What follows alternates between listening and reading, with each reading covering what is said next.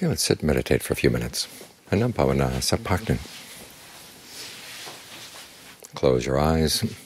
Try to breathe in a way that's solid. In other words, it's calming, helps you to collect your nerves, collect your mind. Like the air in tires, you want the air pressure to be up enough to support the car. So you want the breath to be enough to support your mind right here, and to support it with some stability. Because look at the world around you. Everything in the world is unstable. Even your body is unstable. And going out from your body to other people, things around you, society at large, is all very unstable. And it spins around. There's no guarantee that things are just going to get better and better. They get better for a while, then they get worse, and they get better again, back and forth like this. And if your well-being depends on something unstable like that, of course you're going to be put in a really bad position, basically. There's going to be a lot of disease. It's like sitting on a chair. If the legs of the chair aren't stable, then you can't really get any comfort. You can't relax into the chair.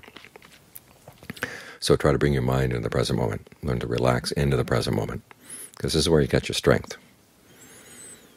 We get a little bit of strength from outside, but our major source of strength has to come from inside. And it's there. The quality of the mind that's really stable and still, and that just watches things and is not affected by them. It's there in the mind. It's just a question of filtering things out, cleaning things away until you can find it. So anything in the mind that's unstable or distressing, just put that aside, put it aside, clear it away, clear it away. You may have your responsibilities at other times, but right now you don't have to take on those responsibilities. You can put them aside so the mind can be strong. If the mind is strong, strengthened through the concentration, then when you do go back to your other responsibilities, you're a lot better able to take care of them.